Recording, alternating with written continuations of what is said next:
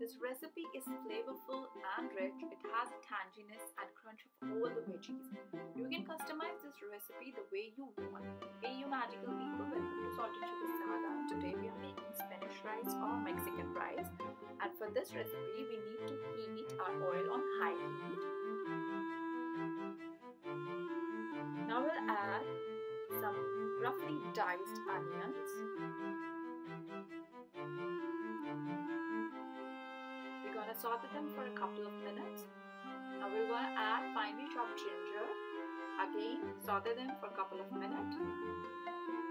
You can use even ginger paste, but I prefer chopped ginger for this recipe.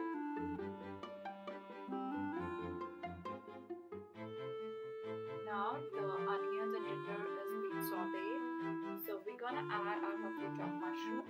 You do not have to saute your veggies too much because we don't want soft mushy veggies in that. We want the crunch, so we're gonna saute all the veggies for a couple of minutes only.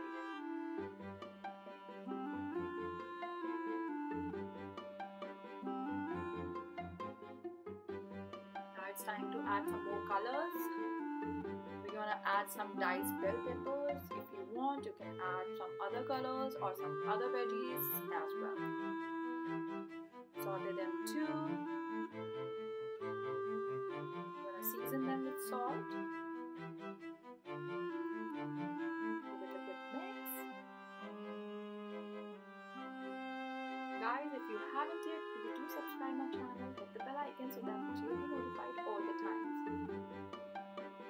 Now we're gonna add fresh tomato puree followed by tomato paste. Tomato paste not only gives a kind of tanginess, also a very good color. So we're gonna saute the tomato puree and tomato paste with all the veggies. Now we're gonna add frozen corn kernels. If you're using the fresh ones, please boil them first and then add. We're gonna add some paprika and taco seasoning.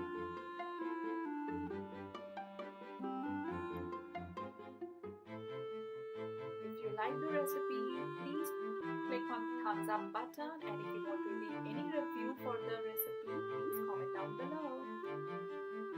Now I'm gonna add a cup of white rice. These are already boiled. You just have to boil the rice in a hot water until they are 90% cooked.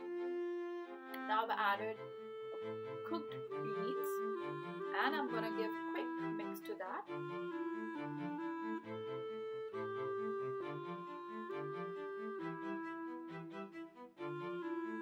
Although the recipe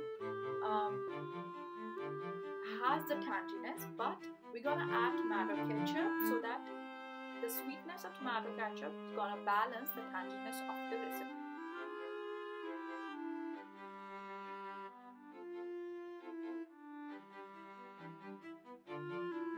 Now we're gonna add our cilantro or coriander leaves or dhania.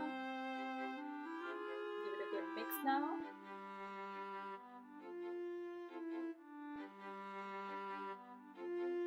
And now, last but not the least, we're gonna add some spring onions.